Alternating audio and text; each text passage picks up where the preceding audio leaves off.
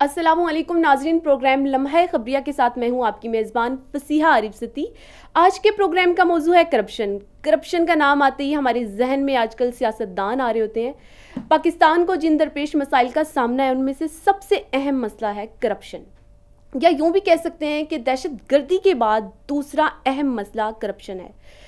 Corruption एक ऐसा मर्ज है जिसका इलाज मुमकिन तो है, लेकिन पाकिस्तान में उसे लाइलाज समझा जा रहा होता है। हमारे माशरे का हर दूसरा शख्स इस बीमारी में मुब्तला है।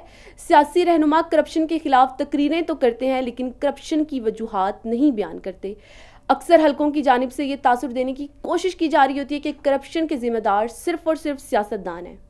ये बात दुरुस्त है कि चंद सियासी रहनुमाओं ने करप्शन के रिकॉर्ड कायम कर रखे हैं, मगर सिर्फ सियासतदानों पर मलबा डालकर हम इससे छुटकारा हासिल नहीं कर सकते। अब तो हर शोबे में करप्शन अपने अरूज पर है।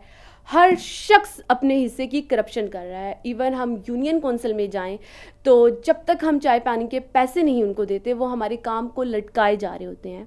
अगर बात करें पुलिस की, तो उनके किस्से पहले से ही बहुत मशहूर हो चुके हैं। हम जिस भी शोबे को देखें, हमें कहीं ना कहीं वहाँ पे करप्शन दिखाई दे रही होती है, चाहे उस महकमे का अफसर हो या उस महकमे का नायब कासिद हो।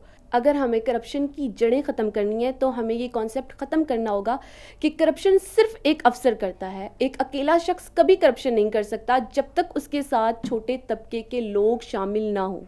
करप्शन को ख़त्म करने के लिए हमें खुद से स्टैंड लेना होगा, खुद से शुरू करना होगा, ताकि हम पाकिस्तान को करप्शन से महफूज कर सकें। अज़्म पाकिस्तान स्टूडियो से फिर वक्त इतना ही। अपनी मेज़बान फसीहा आरिफ सती को इजाज़त दीजिए। अल्लाह हाफिज़।